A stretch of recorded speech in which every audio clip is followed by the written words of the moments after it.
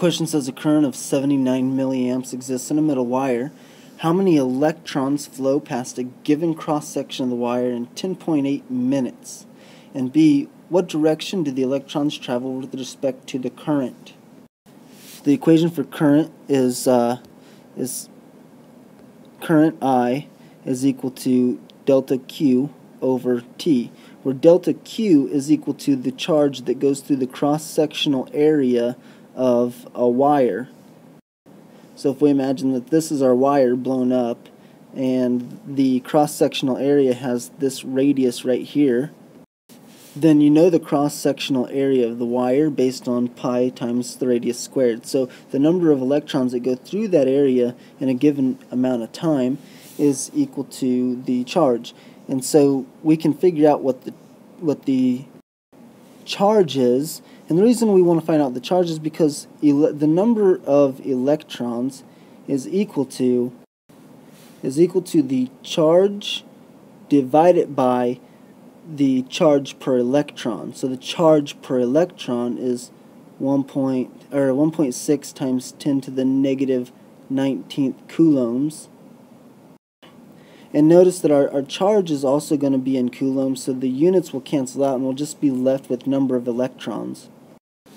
But if over here we solve for Q, we get that delta Q is equal to I times delta T. So if we take the I times delta T and replace it for Q right here, we get that the number of electrons is equal to the current times the change of time divided by 1.6 times 10 to the negative 19th coulombs.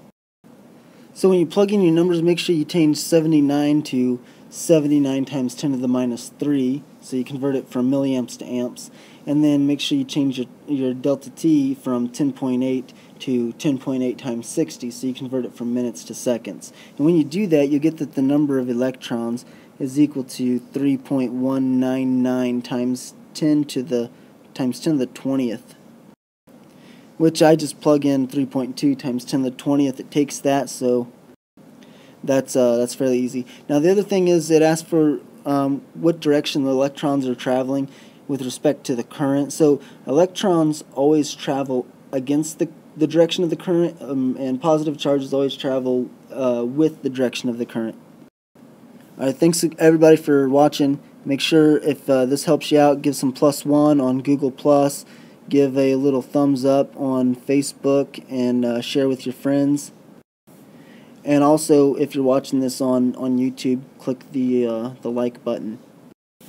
Now, if you have questions, like always, just leave it down. If you're on my blog, leave it down in the comments. If you're watching this on YouTube and you have questions, there's a link to my blog down in the comments or down in the About section.